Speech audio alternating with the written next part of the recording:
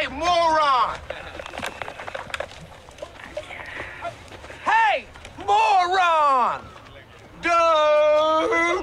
Look at me! I'm the water boy, dude! Oh my goodness. Well, good morning, good people. Mark Holmes here, of course, with my buddy Cowboy Joe Boo. And as always, I want to say thank you all for watching, commenting, subscribing, and being part of the Joe Boo Sports Report.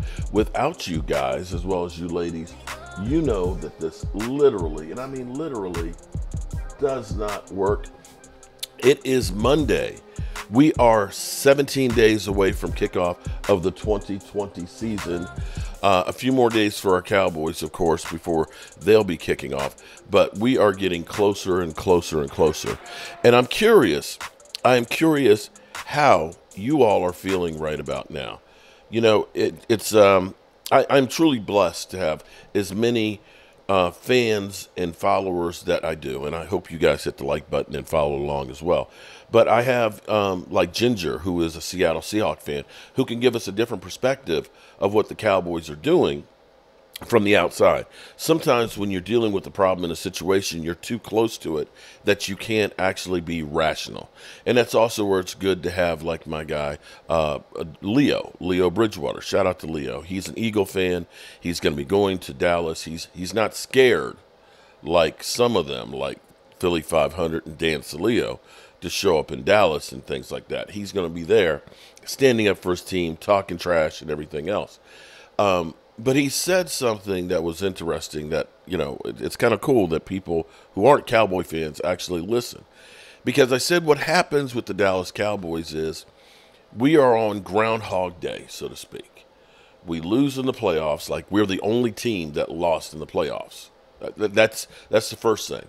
And they tell us how bad we are, even though there are teams that were literally ass that couldn't even get to 500.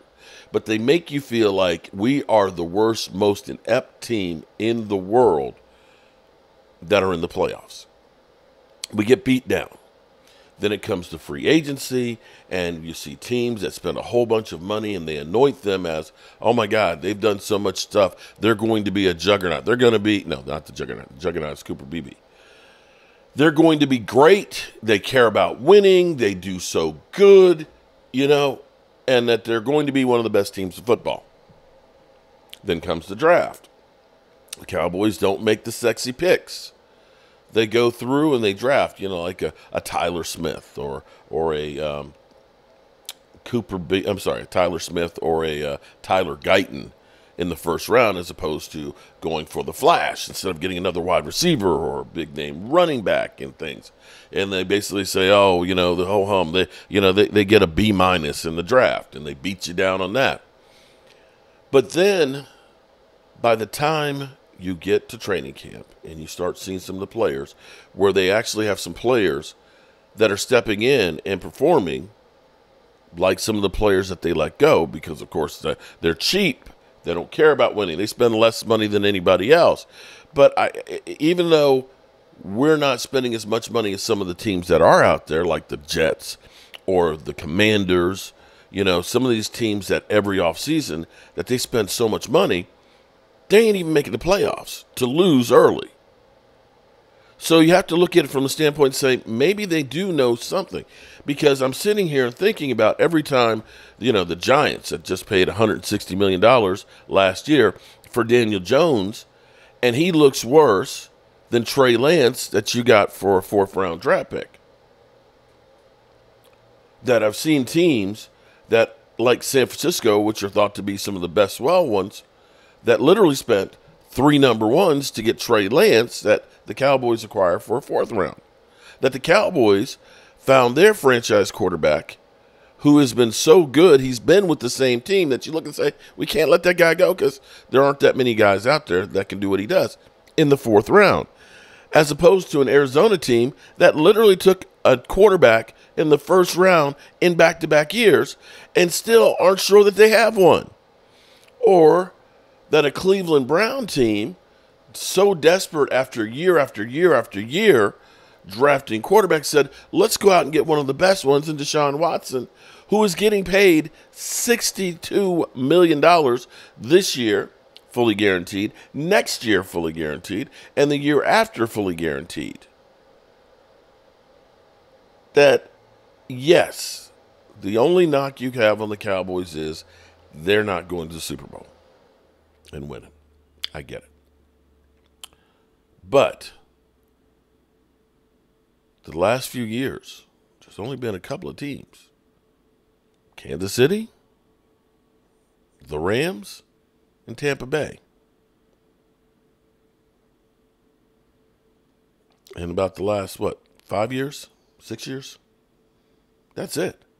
All these other teams out here that you're saying are great. The Buffaloes, the Buffalo Bills. Oh, the Chargers. They got Justin Herbert. They went out and got a Kellen Moore, and things like that. Tampa Bay. I'm sorry, not Tampa Bay. Miami. Going out and getting Tyreek Hill and having Jalen Waddle and getting Jalen Ramsey and all those things.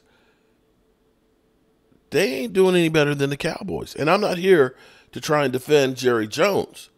But what Leo is pointing out is what happens at this time of year is the narrative changes after they've literally trashed us and say, we suck. Our front office doesn't know what they're doing. They screw the pooch and get the players pissed off because they don't pay them. They don't go out and address their needs through free agency. They suck. That changes to, are they a Super Bowl contender? Oh, they've got Super Bowl aspirations. This is a Super Bowl team. How the hell can you be a Super Bowl team if you've literally trashed us for the last 6 months and say we're dysfunctional? And that's what Leo pointed out. He was like, damn if Mark wasn't right. It's literally what happens. It's a whole cycle. And it's not new.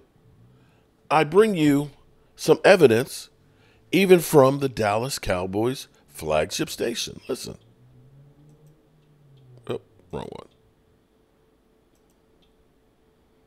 Got too much shit here. Boom. And I, God bless the Cowboys. I know you guys are the flagship. They let you guys say whatever you want to say. For my time, my 3 years there's only one time, Sean, that they said, yeah, don't ask that question. Everything else, it's been fair game. Yeah. Mm-hmm. Not everybody does that. We start with the Washington Commanders. Yes. Their flagship station saying, oh, thank God we can talk about the Commanders now. No longer affiliated with them. Right. So, but I looked at really, when I looked at just like a day-by-day timeline, they beat the Eagles on January 8th. They lost 2 out of their 3 games, right? They blamed the officials for basically 2 of the 3 losses, which is terrible. Dak Prescott sits there and endorses fans throwing junk at officials after the San Francisco game. He has to come out and apologize. You've got a PR director who retires. No big deal. 2 weeks later, there's this horrible story about him being accused of voyeurism, which he denied. Yep. But the Cowboys have to throw a $2.5 million check at 4 cheerleaders. Dak Prescott has another surgery. The Cowboys trade a wide receiver that they used the number 1 pick on back in 2018 in exchange for a 5th. Because the coaching staff doesn't like him, right? Then they give all this money to a guy who tore his ACL on January 2nd. Michael Gallup's not going to be ready for camp, right? Tank Lawrence is their best pass rusher. He comes back, that's a highlight. Jerry Jones gets named in a, Springer-like lawsuit. Randy Gregory, whom the Cowboys stuck by despite the fact that he had done nothing for them for years, gives them the middle finger, right, on a flip. Then they've got to cut Lyle Collins because the coaching staff didn't like him. Mm-hmm. But they kept their punter. Mac, why is Stephen Jones the Alan Greenspan of the NFL? That's a great one-liner, by the way. Thank you very much. Because it's so – we see all these teams talk about we're in cap hell, and then they go out and they trade for Tyreek Hill or they make these giant moves and add this big contract. I know the salary cap is a real thing, and, I've talked to Stephen Jones, whom I like a lot, and he has come to admit and embrace the idea if you're going into free agency, that means you're overspending on that player because you made a big mistake 2 or 3 years ago. Okay, that's fine. That's sound philosophy. Yeah. And are you getting any better? The Dallas Cowboys today, No. on March 25th, are they any better today, Sean? No. No than way. They were on. Okay. And no one, not even the biggest Homer fan. I mean, not even Mickey Spagnuolo would make that kick. Mickey might. Mickey might, but He'd try. yeah, he would try. But I don't think. So this is the cycle that we go through.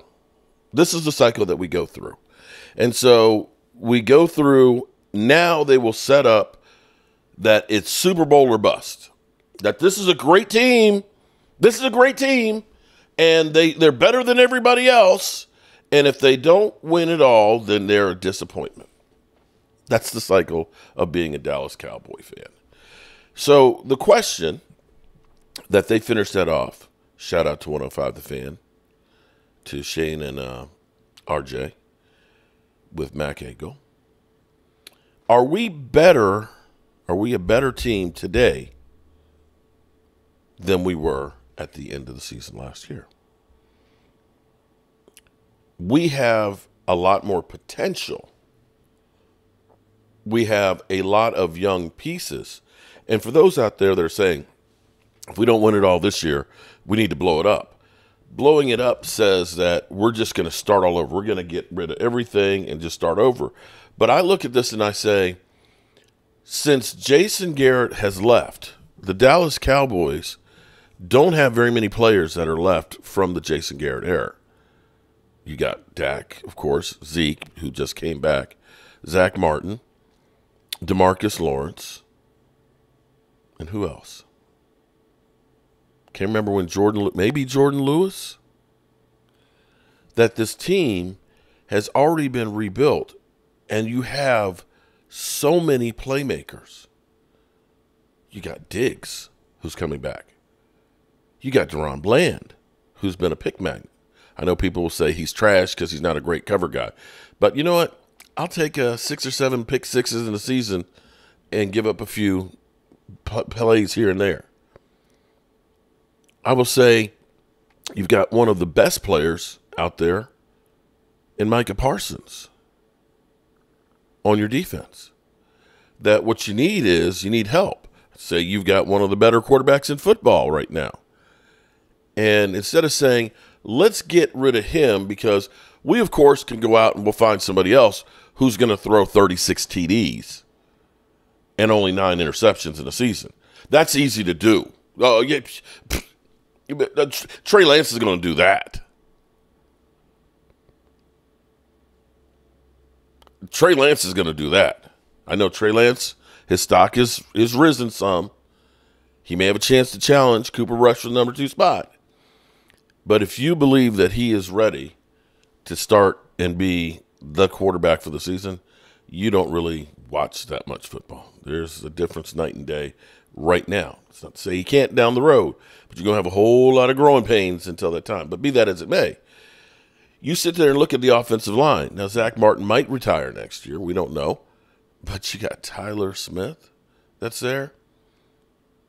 You got Zach Martin. And you look at the potential where it's nice to actually see something Dallas Cowboys trending. Other than CD Lamb and Jerry Jones. Seeing Cooper Beebe and Tyler Guyton, where everybody is just amazed at how they are literally taking defensive linemen and knocking them around like they're a bowling ball going down the alley. That you look and say, oh my God, the Dallas Cowboys may have gotten 2 quality starting offensive linemen with 1 draft pick. That may be 2 pieces that completely help to rebuild your offensive line. That the Dallas Cowboys literally in the course of 3 years may have rebuilt an offensive line. Potentially. It's still early. It's still just 2 preseason games. Still, Cooper Beebe's really only second game of playing center. So I say pump the brakes a little bit. I say potentially. And you look at now that offensive line that's opening up holes for guys that are no-name running backs. and actually are beginning to look a little bit better. The only thing that's holding them back at this moment is getting CeeDee Lamb done. So, back to the original question. Are the Cowboys a better team right now, having worked on Mozzie Smith to be a better defensive lineman? We've only had one preseason game. He had the allergic reaction, so we didn't get a chance to see him this week. But I think the potential is there that he's going to be much better than he was. Going out and getting a Jordan Phillips, a veteran, to replace Hankins, and bringing in a Carl Lawson to replace a Dorrance Armstrong.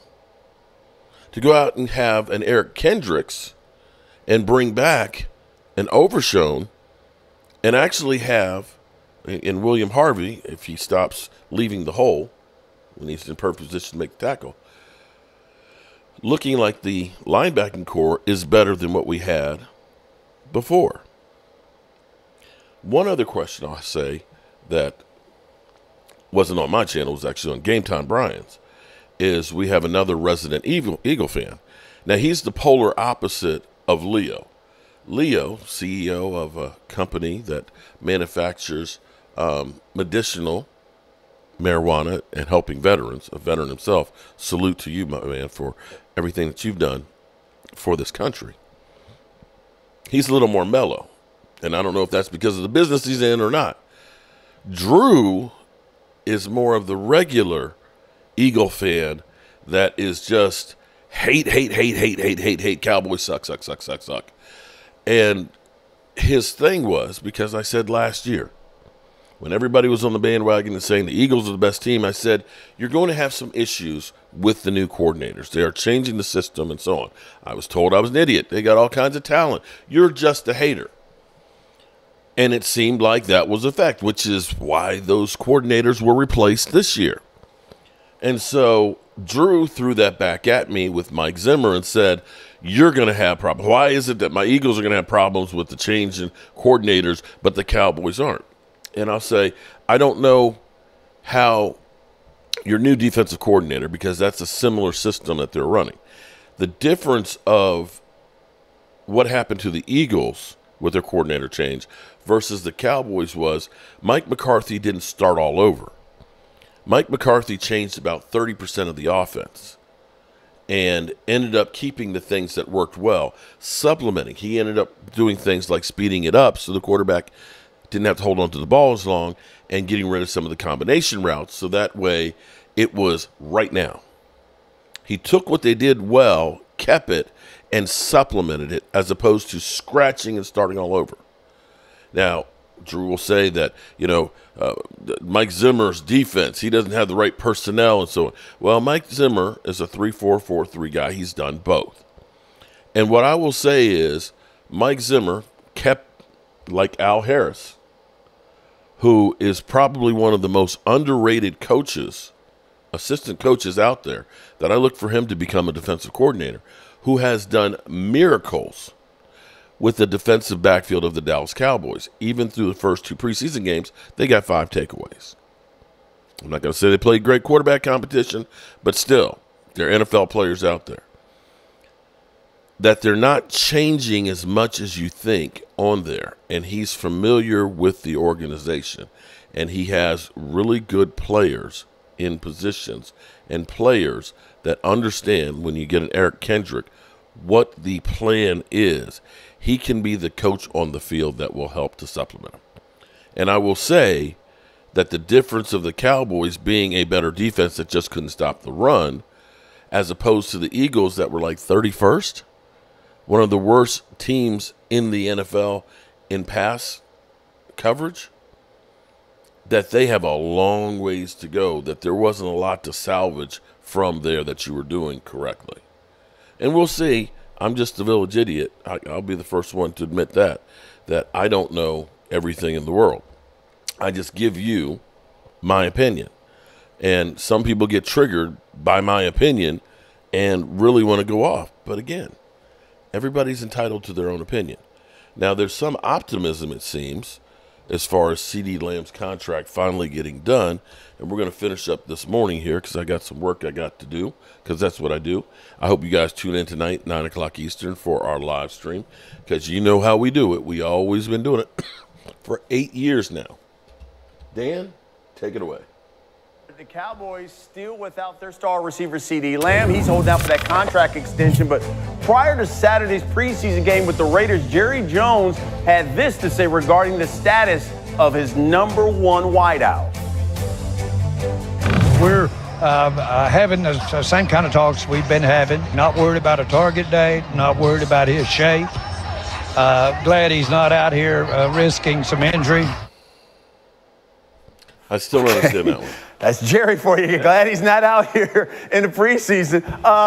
Jeff Darlington, give us a timeline on where are we with this C.D. Lamb Cowboy thing? Well, we certainly we understand in some sense what Jerry Jones is saying there. There's no reason to risk injury, but he also isn't in camp at all right now. And quite frankly, the season is creeping us up on September 8th being that date. So, look, this could go down any day now. It really could. The problem with it, I say that on one hand. On the other hand, it really doesn't feel like they've gotten to a point where they know the annual salary, where they know the contract length, where they know the structure of the contract when it comes to guaranteed money. So yes, it can all come together very quickly, but we don't really have any of those things feeling like there is any reason to think it is imminent. So the best I can tell you is that behind the scenes, the Cowboys remain optimistic, but until they get much closer to that number, that contract that Justin Jefferson has at $35 million a year, and maybe it doesn't have to be all the way there, we're not there yet. We still have 3 wide receivers, by the way, in Brandon Ayuk, Chase, who am I talking about with the Bengals? Jamar Chase. Who's dealing with Jamar Chase. Jamar Chase. Sorry. Yes. And Jamar Chase and C.D. Lamb. So we've still got 3 wide receivers who are chasing those deals that the precedent was set with Justin Jefferson, and we're still not there with any of those 3. Two-tier question for you, Hawk. I'm happy we got you here because as a receiver, you heard Jerry say, hey, I'm happy he's not here playing in the preseason. In other words, he's not out here maybe getting hurt.